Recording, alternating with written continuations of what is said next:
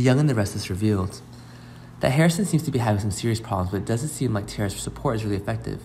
It seems like this makes fans extremely looking forward to her return in the near future.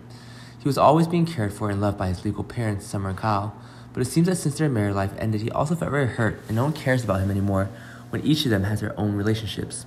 So take the time to follow the latest details surrounding the drama. Harrison, after all, couldn't stay in the Abbott mansion with the care of people he wasn't close to either.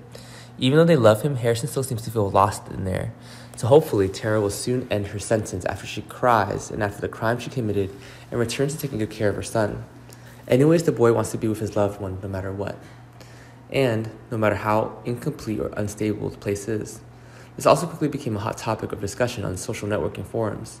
Harrison really misses what he went through, but being able to go back to the way he was before was really difficult. Even though he wasn't their biological child, of course, if they had a child, they couldn't be able to take good care of him.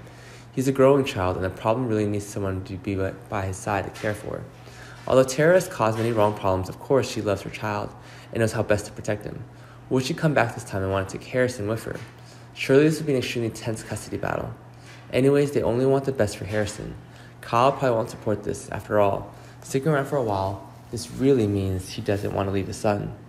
Fans shared his views on this issue, saying, "I hope Tara can come back after being released from prison.